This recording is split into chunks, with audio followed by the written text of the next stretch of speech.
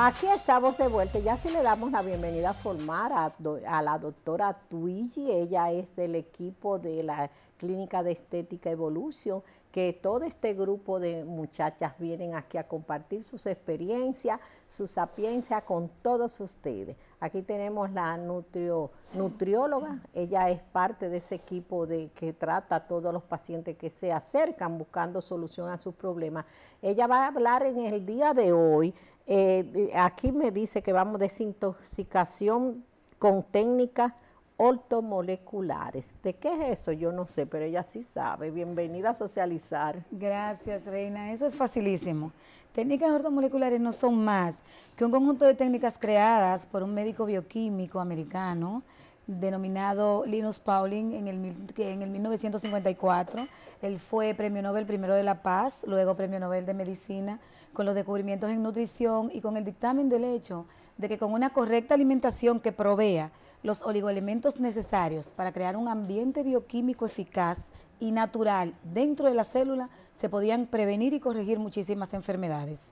En el momento de alimentarnos, pues tenemos solamente que hacer una buena selección de los alimentos que provean elementos pequeñitos, denominados oligoelementos y trazas, que creen ese sistema intracelular donde se den eficazmente las reacciones. Pero usted lo habla muy científicamente, aplatane toda esa información que yo, como estoy con algunos vinitos en la cabeza, no asimilé muy bien. Pero aplatáneme esa información. ¿Cómo yo puedo encontrar, qué alimentos yo puedo encontrar que tengan esos oligoelementos para mi nutrición? Sí. Fíjate, oligoelementos son elementos químicos que están en los alimentos. En el vino hay uno buenísimo. Ajá, que pues entonces estoy bien yo. Está muy bien. Claro que sí, hoy se habla del resveratrol como antioxidante maestro y rejuvenecedor por excelencia. O sea, que una copita de vino al año no nos hace daño para el tema de la salud y la juventud. Doctora, pero venga acá. Al año, ¿no? Sí, al año. Puede ser como diaria, ¿no? ¿Verdad? También. Una, porque no vamos a decir que no vamos a tomar, pero diaria no, pero los fines de semana. De a poquito. Sí. Entonces, ¿qué sucede con esos elementos que son pequeñitos y que llamamos oligoelementos y trazas? Son elementos que están presentes en el ser humano y que vienen de la alimentación, pero presentes como en pequeñas dosis.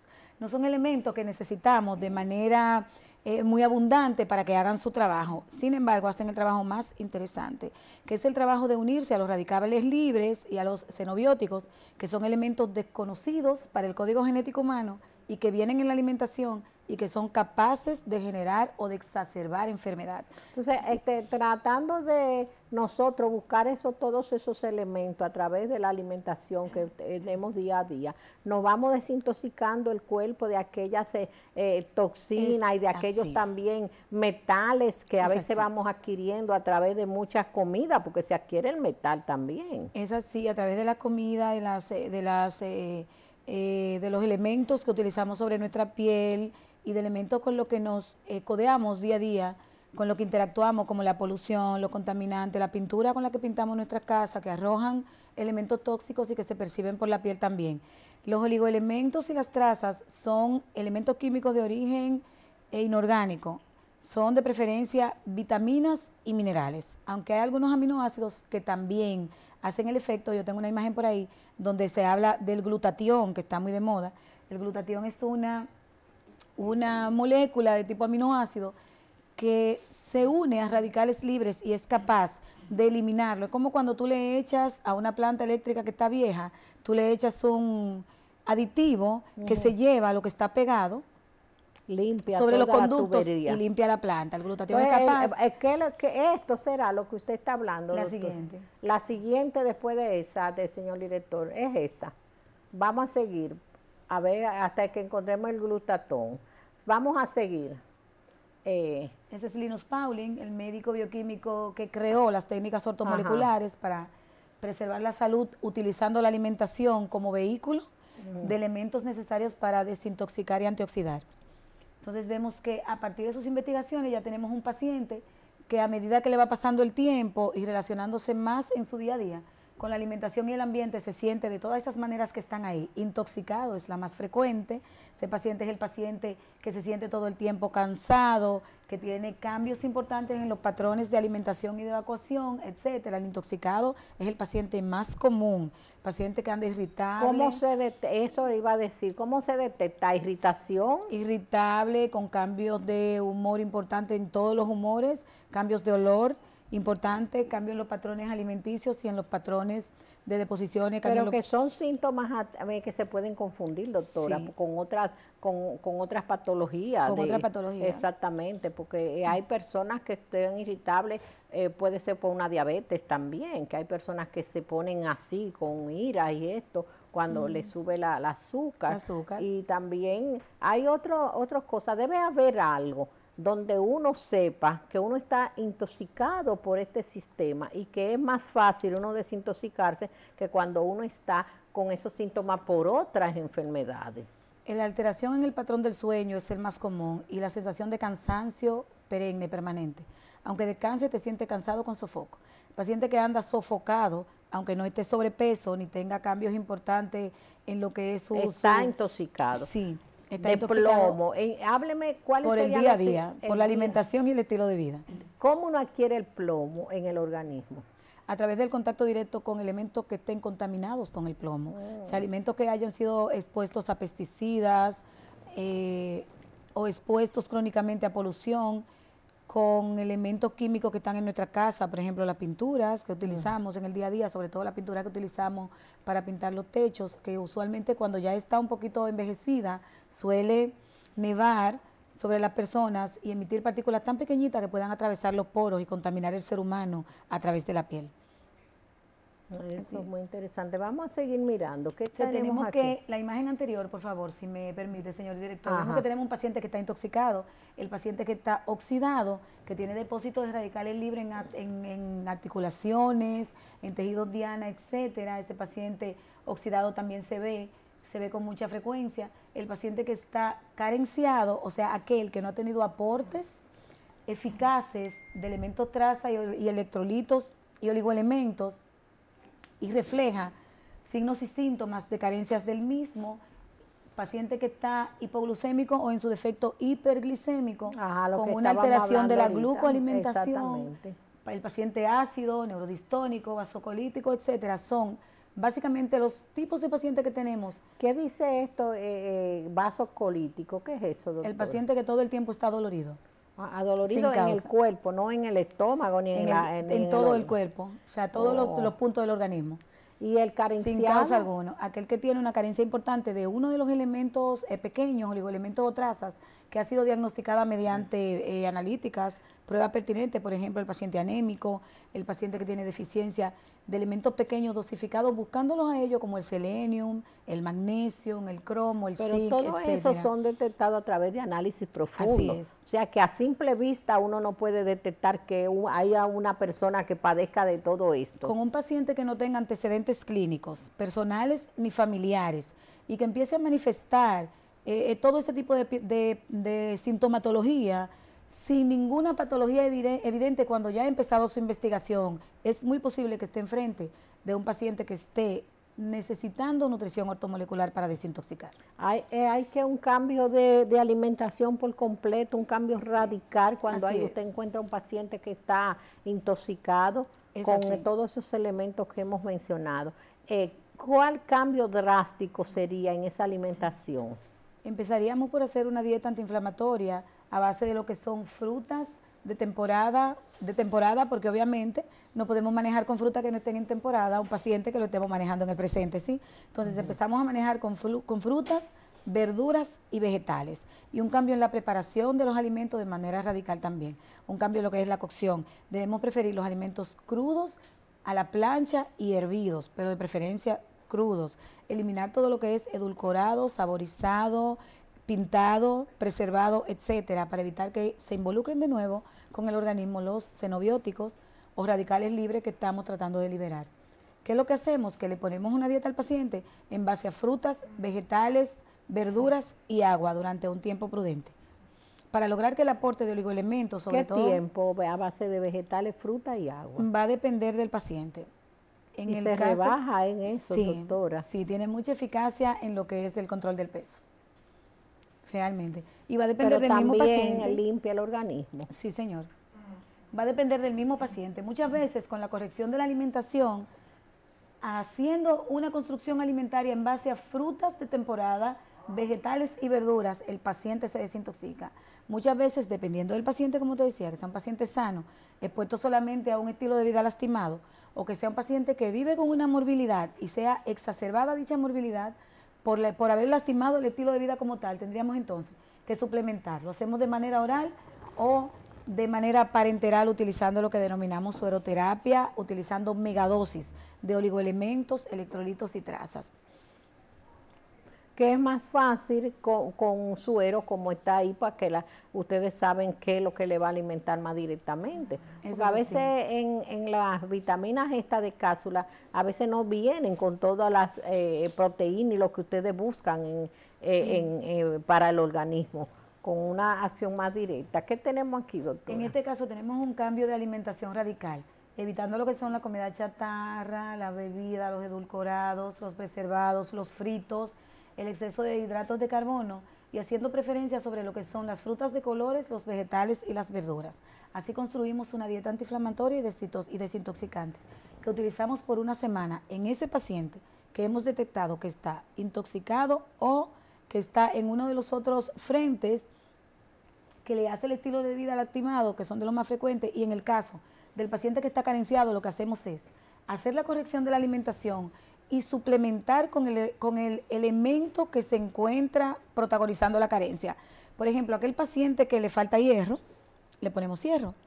Aquel paciente en el que hemos detectado una carencia de zinc o que tiene muchas manifestaciones clínicas asociadas a déficit de zinc, entonces lo suplementamos con zinc. Usted ha mencionado dos, se puede decir, químicos, metales, elementos que son como poco conocidos por el ser humano. El zinc y el hierro, que siempre generalmente dice, tú esta falta de hierro, la gente se pone a comer mucha remolacha y mucha, ¿cómo es que se llama esto? Morcilla. ¿Cuál sería la alimentación propicia para yo recuperarme o adquirir zinc en mi organismo si lo necesito, o el hierro? En el caso del hierro, las fuentes idóneas son las fuentes de origen animal. Las carnes, sobre todo las carnes rojas, son ricas en hierro. Los lácteos y el huevo, sobre todo en la yema, son los alimentos ricos en hierro. ¿El hierro tiene la yema? Sí, en la yema. Ricos en hierro de origen vegetal. Sin embargo, en aquellos pacientes que no tienen tanta predilección por los elementos animales, lo que hacemos es que le hacemos combinaciones vegetales de verduras y leguminosas. Las leguminosas, que son los llamados granos, las habichuelas, la lenteja, la judía, el pitipuá, el maíz y demás. El pitipuá, una cosa tan sosa que uno la usa nada más que en ensalada. Pues son ricos en hierro. Son ricos en hierro. Ricos en zinc, usted va a tener muchísimas opciones. Las más a la mano, las que más fácil se alcanzan, son las verduras, sobre todo las que son ricas en pigmento verde. El brócoli, la lechuga, la espinaca, son ricas en hierro también. En menos proporción que los alimentos animales, pero se puede encontrar una deficiencia de zinc en el organismo. ¿Cómo cuáles son las señales? Las manifestaciones primarias de la deficiencia de zinc son una caída del sistema inmunológico. El zinc es el oligoelemento inmunomodulador de manera positiva por excelencia. Cuando el sistema inmunológico está tocado, pudiésemos estar enfrente de una carencia de zinc. Muchas veces los médicos tratamos las deficiencias del sistema inmunológico con vitamina C y está correcto. Sin embargo, si no agregamos zinc a la suplementación, estamos haciendo la mitad del trabajo. El zinc es el real oligoelemento inmunomodulador por excelencia. El paciente refiere cansancio y muchas manifestaciones cutáneas. La más frecuente es el acné. Casi todas las manifestaciones de estas carencias, de estos elementos que usted ha mencionado, se manifiestan en cansancio.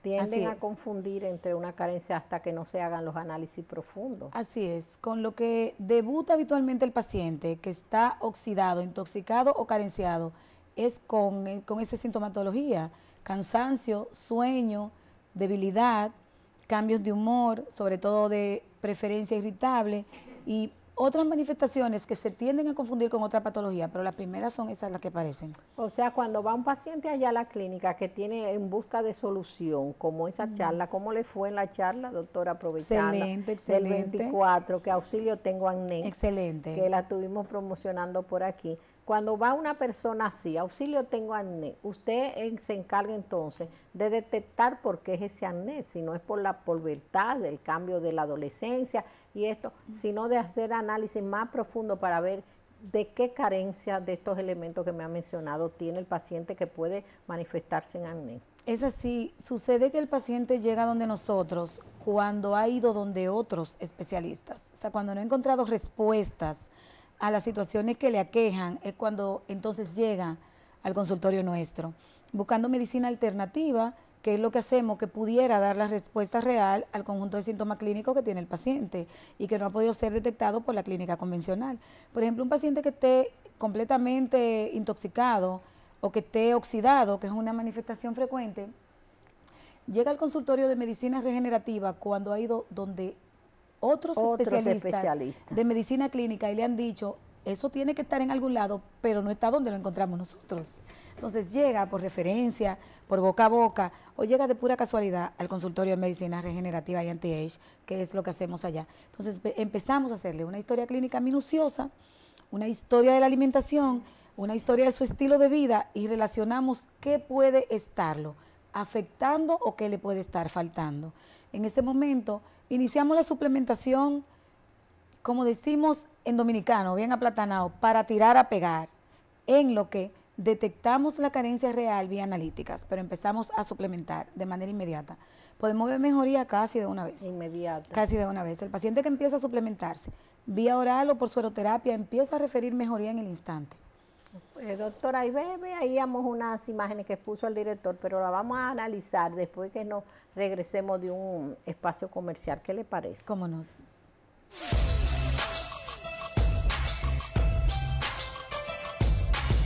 De tarjeta. Aquí estamos de vuelta con una conversación interesantísima. Ese tema está muy interesante. Yo me estoy empapando de todos estos químicos que uno tiene y elementos en el cuerpo que nos hacen daño a través de la doctora TWIGGY, ella que nos está orientando en su especialidad. Vamos a ver, señor director, unas imágenes ahí que teníamos para que la doctora siga comentándonos de todo lo que nosotros tenemos que evitar hacer para tener un organismo sano. Doctora. Es así. Fíjate, nosotros hablamos mucho de la vitamina C.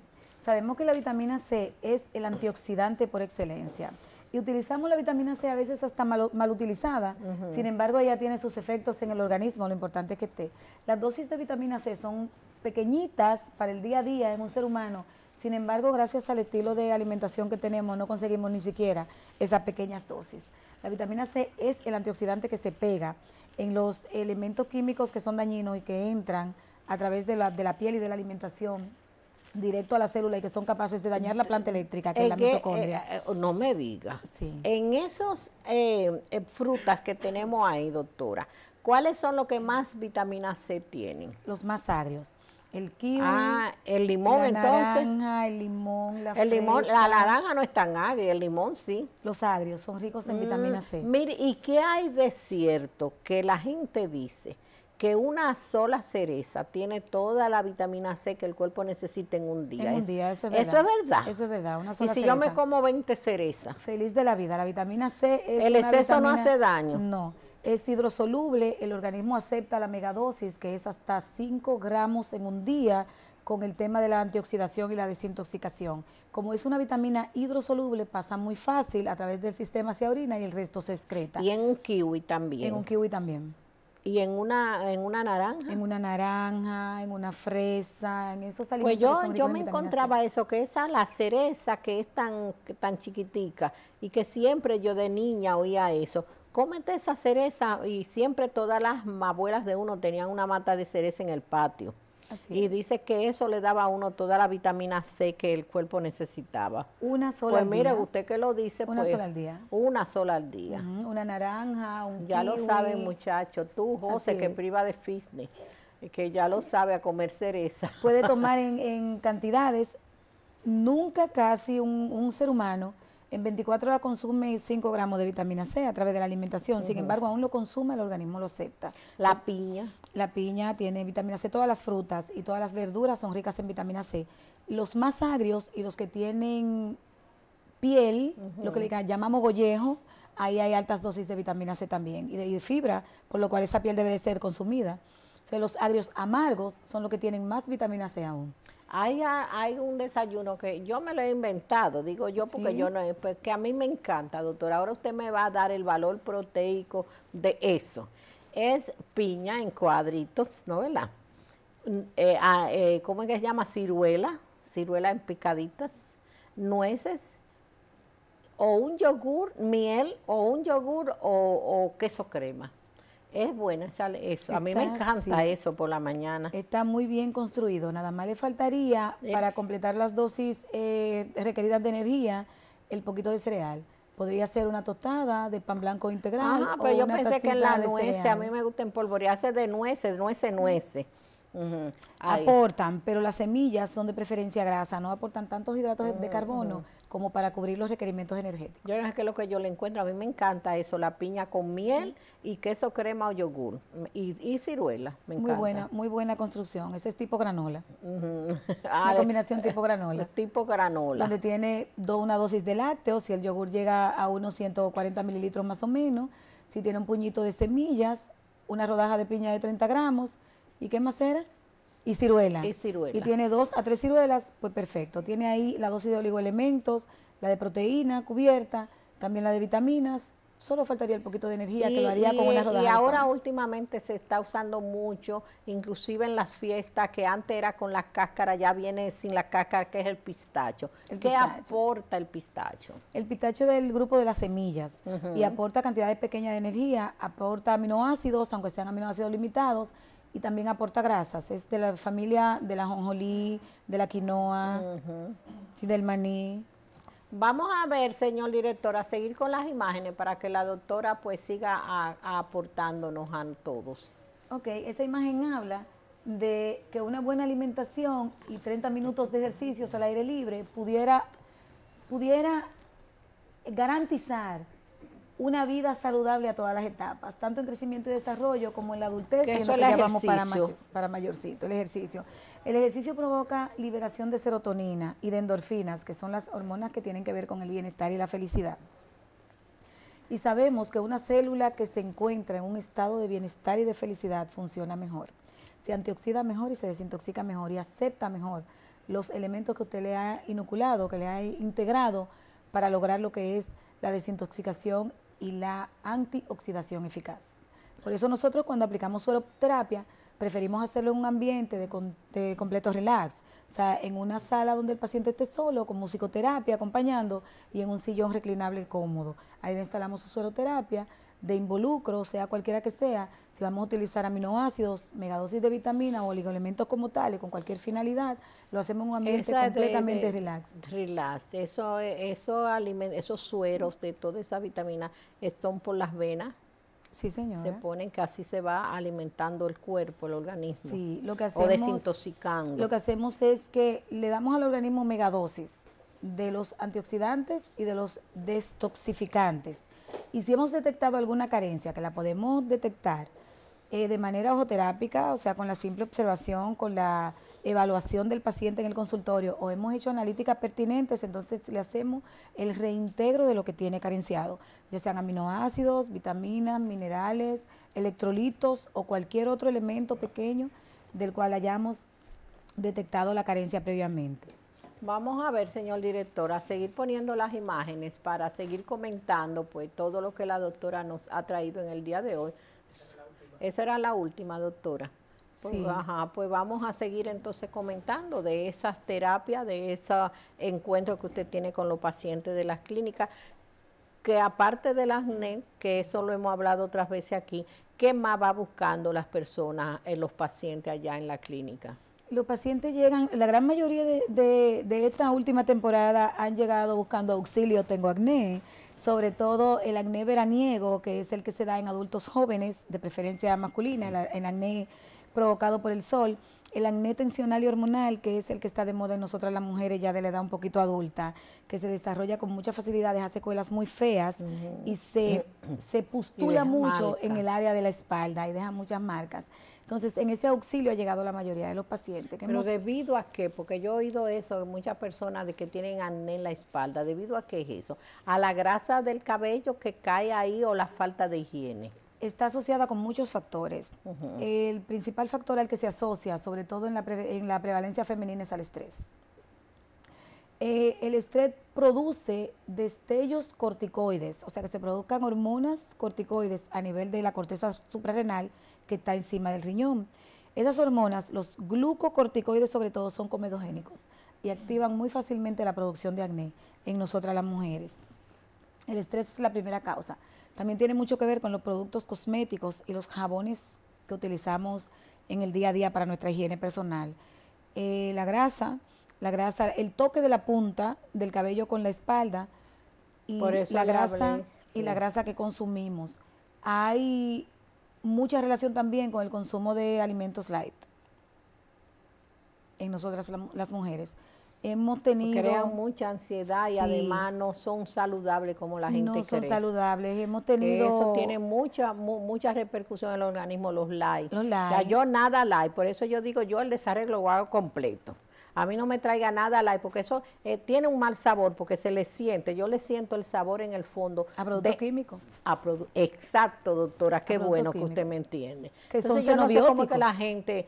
Todo lo que es light, para mí yo le siento ese sabor que no me gusta. Son metales pesados, son metales xenobióticos que se transforman, que se reconocen fácilmente como radicales libres. Son elementos que oxidan y que intoxican. Entonces, ¿qué sucede con las mujeres? Que el alto consumo de alimentos light, por el tema del control de peso y la belleza que está tan de moda en esta temporada, ha activado lo que es la producción de acné tensional o hormonal, que es el acné de las mujeres adultas. Así es. Que tiene preferencia por la espalda y la parte posterior, la cara posterior del brazo, y postula bastante feo.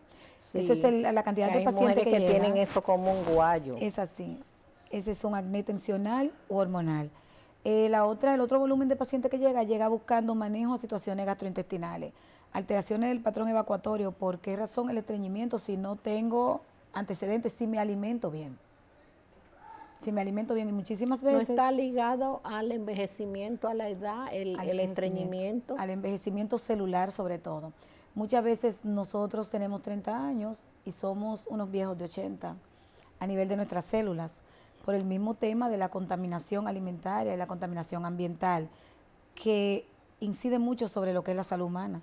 La polución es el principal enemigo de los pacientes que yo recibo en el consultorio de ortomolecular. La mayoría de ellos, sí, me alimento bien, doctora, claro que sí, mire, yo como esto, y cuando tú le haces la evaluación de la alimentación, exactamente, no tienen, como usted dice, un desarreglo tal cual y hecho de manera tan completa. Son personas que tienen un patrón alimentario bastante bien educado y bien construido, sin embargo, están expuestos a condiciones en el ambiente que inciden bastante sobre la salud ortomolecular, que envejecen las células antes de tiempo y empiezan a aparecer los signos que no aparecen de manera cronológica, como son las manchas, el mismo acné, las líneas, las arrugas, la pérdida de la elasticidad de la piel, la opacidad y demás signos de envejecimiento, como hablábamos fuera del aire, que ya aparecen a los 21 años. Claro, yo voy para allá, doctor, y a mí no me ponga a hacerme análisis, que yo voy por vejez. Allá usted lo sabe, es una clínica anti-age, pues trátame así mismo, no me pongan a ver periquito. Ya terminando, doctora, con ese tema tan interesante que usted nos ha traído en el día de hoy, eso de desintoxicación con técnicas ortomoleculares. Pero hablando ya manera de chanza y que usted le pueda decir a las personas, ¿podemos seguirnos comiendo ese cerdito en el 24? Sí, pero lo prefiere a la plancha, a la brasa o al carbón. Pero dicen que la grasa, ¿es verdad que la grasa del cerdo no es dañina? Todas las grasas en exceso Porque acuérdese son dañinas. que nuestros antepasados, nuestros ancestros, cocinaban era con la manteca de cerdo. Así es, todas las grasas son dañinas en excesos. Pero eran saludables nuestros viejos. Sí, pero las dosis, las cantidades son las que hacen daño. No es lo que te comes, es cuánto te comes, la manera artesanal con que preparas lo que te comes y con qué combinas lo que te comes. Eso es lo que hace la diferencia en el patrón alimentario. Una grasita al año no hace daño, pero un poquito de grasita. No tanta grasa que el organismo vivo no pueda reconocer la cantidad que se ha comido en el momento. Gracias, doctora. Vamos a seguir siempre hablando y qué bueno que forma ya parte del estado Socializando para venir a orientarnos, porque uno está siempre ávido de saber por qué tal cosa me hace daño, por qué no, porque muchas veces tenemos un metal que nos predispone a que a algún elemento, algún producto nos caiga mal. ¿No es así, doctora? Lo correcto es aprender a alimentarnos. Y si en un momento que no encuentras explicación a un conjunto de signos y síntomas, que el patrón del sueño está alterado, que el patrón evacuatorio está alterado, que tiene síntomas gastrointestinales, náuseas, acidez, pirosis o acidez como le llamamos, cefalea, cansancio, dolores articulares, el paciente que todo el tiempo se está quejando de dolor y nadie le encuentra nada, pues haciendo una corrección de la alimentación. Que vaya a la clínica Evolución de ustedes. Gracias, doctora, por todos esos temas tan interesantes. Siempre a la orden.